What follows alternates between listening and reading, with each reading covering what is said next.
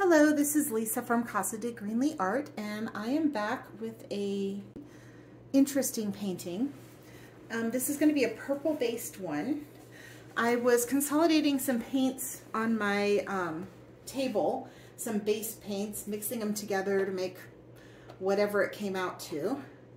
And I came up with this smoky purple base. I don't know what I mixed in there. I was just mixing a bunch of stuff. I had some purples. I had some, I think I put black in here, and a little bit of, maybe red. No, red went in the other one. So I thought I would do a split painting with that one and Titanium White by Amsterdam. Our Dioxazine Purple by Liquitex. Morning Pansy Shimmer by Porridge Posse Paints. Sterling Silver by Deco Art Extreme Sheen. Ultramarine Violet by Amsterdam. And I'm going to be using a lot of paints on here. Metallic Purple by Artist Loft. For a little contrast, I'm going to be using Nebula by This Little Piggy Pigments. Silver by Deco Art Extreme Sheen. Royal Purple by Arteza. And again, if you are new here, I did misspell Arteza on all of my labels. And topping it off with Blue Violet Flash by Folk Art Color Shift. I'm going to go flood my canvas and I will be back. So my canvas is flooded. I do have some of the smoky purple left, thank goodness, so I can use it to do my edges and possibly do another painting. So I am going to start off here with the Dioxazine Purple. I sometimes have good luck with color splits and sometimes I don't, so we'll see how this one goes.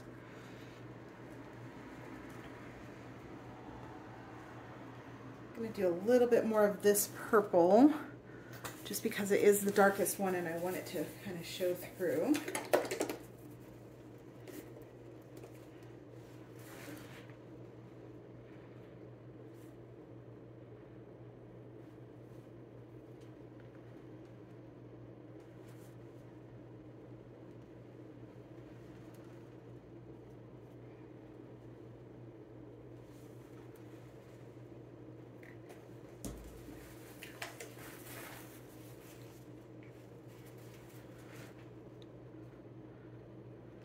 Sterling Silver by Deco Art Extreme Sheen.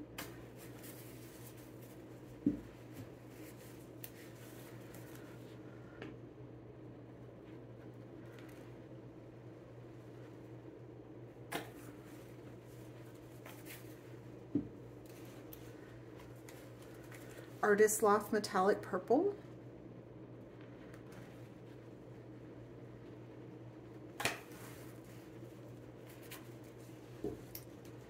This Nebula by Little Piggy Pigments is kind of a bluish black gray, so I think it will look really pretty in here to give a little contrast. I think I'm gonna just go through one more time, a little tiny bit.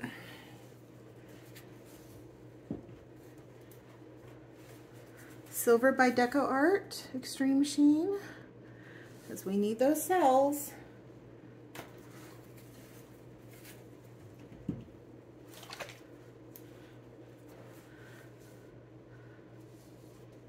And Arteza Purple.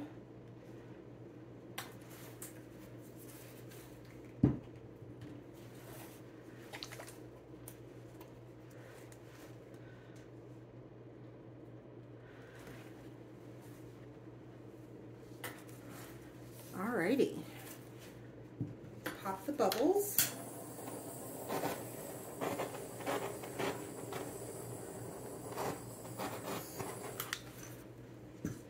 And let's blow this out.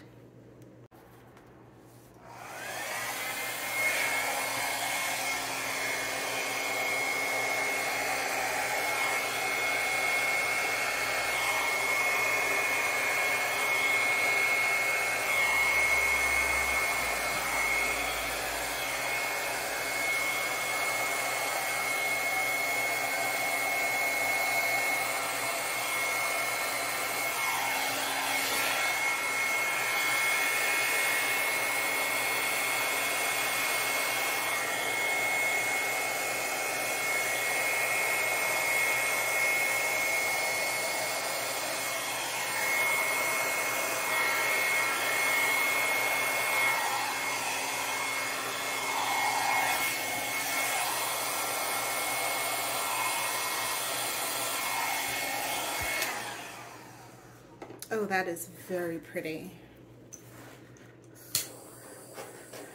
This smoky purple is going to dry darker. Let's get some of those cells going in this part right here. Okay. Let's see where I want to kind of blow it out a little bit more. Let's do this corner.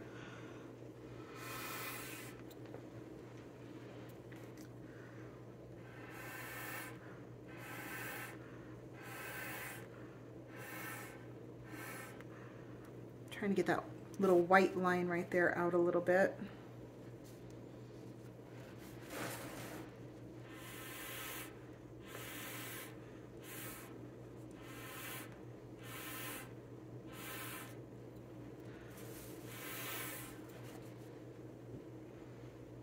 That is really pretty.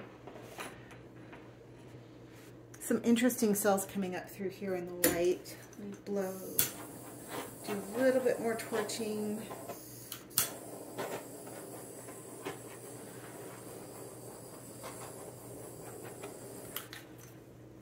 Okay, this part I'm not real crazy about.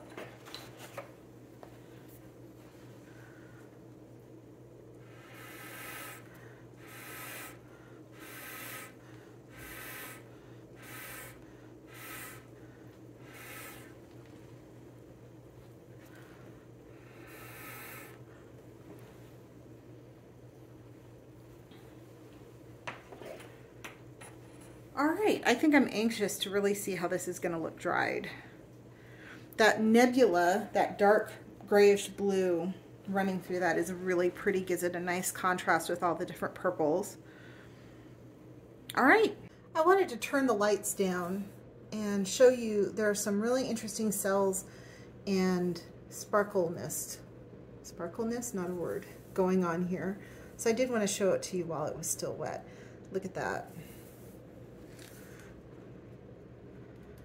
See, the color flash has that little bit of a gold flash in it.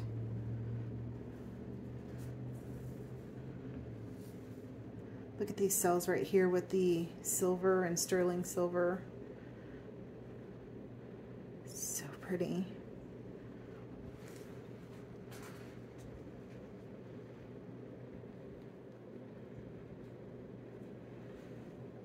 And as it dries, it'll continue. These are the cells that I was like, wow. They kind of look like when you use the Australian Floetrol. Let's see if I can get in closer. Camera doesn't want to adjust because of the, but that is really pretty. Oh, now it's changing color on me.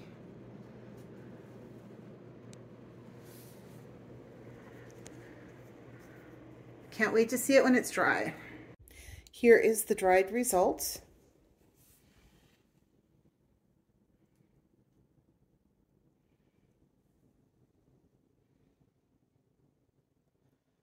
Really happy with this one. This one's showing a little blue again in the video. Thank you so much for watching. Please like and subscribe and hit the alarm bell. And I will see you on the next one.